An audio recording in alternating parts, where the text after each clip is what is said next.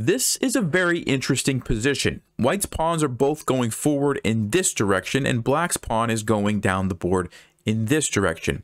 The question is, can white win? And if so, what is the winning move? If you'd like to pause and think through that, go ahead, and then we're going to talk about this fascinating position. All right, guys, well, if you had a chance to look at that, the answer to the question is yes, white can win. But the way that white wins is probably not what you are expecting. So when we first look at this position, obviously white has a very clear advantage of two passed pawns that the king cannot stop. Like, we could choose to push this one, we could choose to push this one, and black's king's not going to be able to stop him. So that's pretty straightforward. The problem for us as white is that black has their own pawn, and it is going to come down this way, and we can't guarantee that we will be able to stop it, because if we try to make a move like king to d2, black's going to simply mirror our king and support where the pawn is trying to go. Same thing if we move up, right? Black's going to move up, and they can just keep doing this as long as they need to, and then eventually push the pawn, right? And we can't really make progress. We can kind of shuffle back and forth if we wanted, but that would just lead to a draw. The other way that you might think about this is, what happens if we just do a pawn race? Like, what if we just push this pawn or this pawn? Can we not just win? Well, let's actually see what happens. So b4, e5, b5, e4, b6, e3, and of course we could use our king. We'll come back to that in just a second. But if we just go for the pawn race, look what happens. We get our queen, black gets their queen. It is with check. And ultimately, what's going to happen is black's going to simply play queen to e2 check, forking these guys.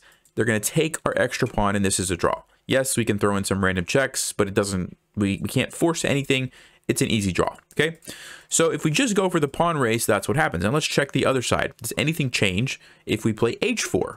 Well, black's going to do the same thing. We're going to get the pawn race. Here we go. All the way, all the way. We get the queen. Black gets the queen again with check. And this one looks a little bit more promising for white. Looks like, okay, maybe we can use our king to hide behind the pawn somehow. It turns out that we can't. And if black is smart, they're going to keep putting us in check. So queen to f2 check. And it looks like we might be able to get out of the checks, but we actually can't. There's lots of moves that black can play. Queen to e3 check. And we can try to run, but I'm looking at Stockfish. It's dead equal. There's lots of different checks. Let's say queen e2 check.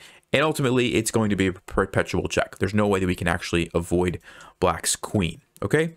So that also leads to a draw. Now, if at any moment during the pawn race, let's just say b4, e5, b2, e4, we try to use our king, it doesn't help us for the same reason that I showed before. Black's king is always just one step away. They simply come up, and now the pawn is defended, and it's going to be escorted down. We can't really do anything else with our king. We have to go back to the pawn race, and we end up with the same kind of situation. Black gets a queen, we get a queen, and ultimately it's a draw. Black's going to be able to check us, and we can't get away from the checks. So the big question is, what else can we do?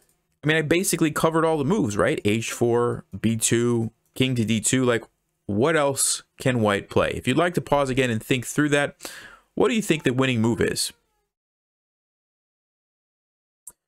Well, the answer to that question is king to c2 is the winning move. Now, why is king to c2 the winning move? There's one very subtle reason why we have to play king to c2, and it's different from king to d2. Here's the reason. First of all, we are still threatening to go after the pawn. So, for example, if black just decides to push the pawn, we're just going to come up here and take it, right? And this is an easy win. Now the king is too far away. We just go here, we take it. We have two passed pawns. Black can't stop both of them. And we win. So that's pretty easy. So by going king to c2, we are, in the same way as king to d2, forcing black to make a king move. Okay, so that's kind of makes sense. Black's going to have to play king to f2 so that they can keep an eye on our king. So if we come here, black's going to do the same thing. This is the exact same thing we looked at, right? Black's going to just mirror our king. So what do we accomplish by playing king to c2? Well, now we go for the pawn race and we push this b pawn. And you might say, okay, what did that accomplish? I'll show you what it accomplished. Our king is no longer on the first rank, which is huge, because watch what happens now when the pawn race happens. We keep going, we get the queen. Black gets the queen, but it's not with check, okay? And on top of that, we have queen to g3 check, which is kind of the key move here, because it forces the queen trade. Okay, so by playing king to c2, we essentially did two important things. We got our king off the first rank so that it wasn't check when black got the queen.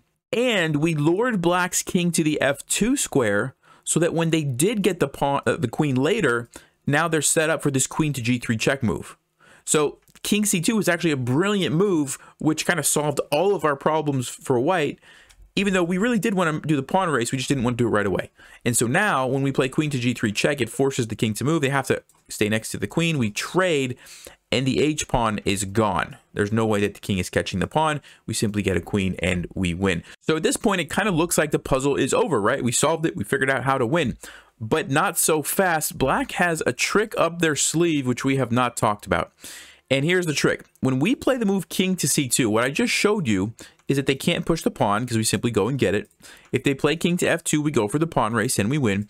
But what if they play the move king to g2? And by the way, I should mention, if they take this pawn, we simply go king to d3. We're going to get to their pawn first, and we're boxing out their king so they can't stop our pawn. So it's a really easy win.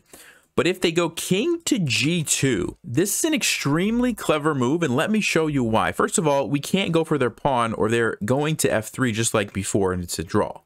So if we go for the pawn race, like I mentioned, watch what happens now. It's not the same thing.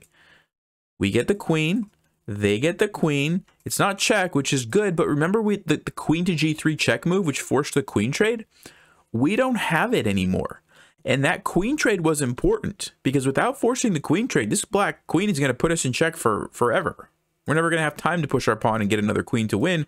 Black's just going to keep checking us. So we have to be able to do that, but we can't. This is a draw. This is a drawn position. So what do we need to do instead? So going back to the original position, we play king to c2. Black plays king to g2. What's the winning move for white now?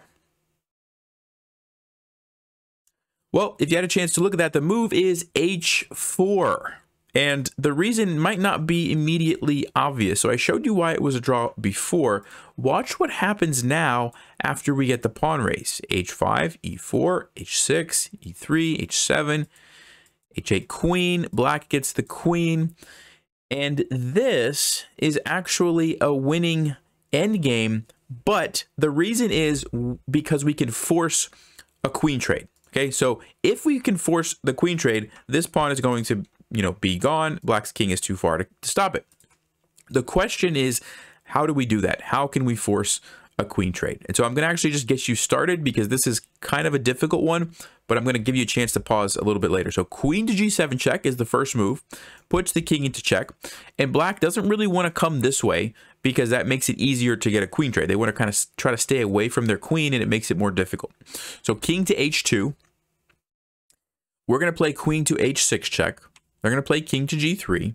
And the reason they have to come up is if they try to stay, like, let's just say here, we have a simple queen trade. We come here, this forces the queen trade. They have to take us or block, and we trade queens. Same thing if they go down, right? We can come here, pinning the queen, forcing a queen trade. Okay, so because of that, the only move really left for them is king to g3. And now we go queen to d6 check. They go here. We go queen to d3 check. They go here, and we have one final move that we need to make. What's the move for white? And this is not an easy one to see, but I'll give you guys a chance to try to find it anyway. What's white's best move? Well, if you had a chance to look at that, the move is queen to d4 check, and here is why. We are forcing a queen trade in the next couple of moves, regardless of where black's king goes. And it's kind of not obvious to see, but if you go back to the third rank, we have queen to c3 check. So for example, you move the king here, boom, forces the queen trade. Black has to take us. We take, we use our king to box out this, and then the pawn goes. So the king has to go up. And these are not as obvious, but if you go here, we have queen to d2, also forcing the queen trade. And if you go to h5, we have queen to d1, forcing the queen trade.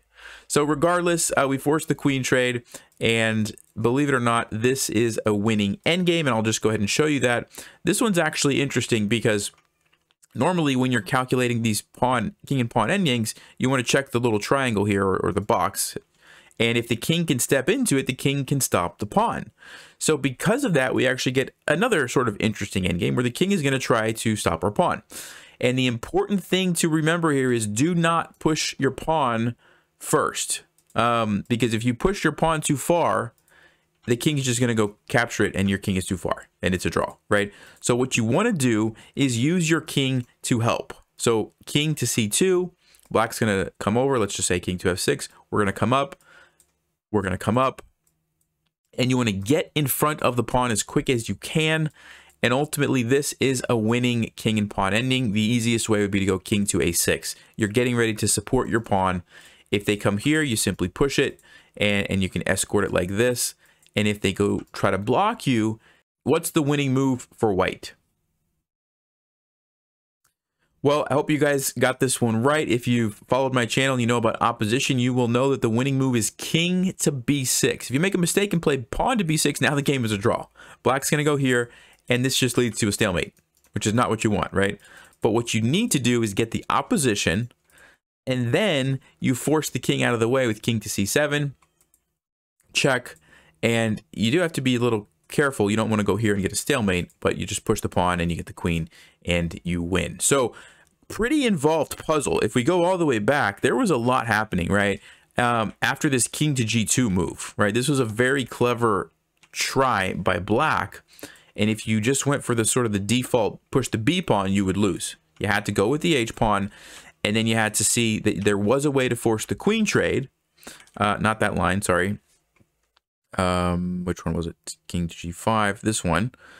There was a way to force the queen trade, but you still had to figure out, okay, how do you win this endgame with the king and pawn like I showed. So hope you guys enjoyed that one. Very clever puzzle. You can show that to your friends, and I'm going to guess most people are not going to be able to figure that one out. So have fun with that, but I'll see you guys next time. As always, stay sharp, play smart, and take care.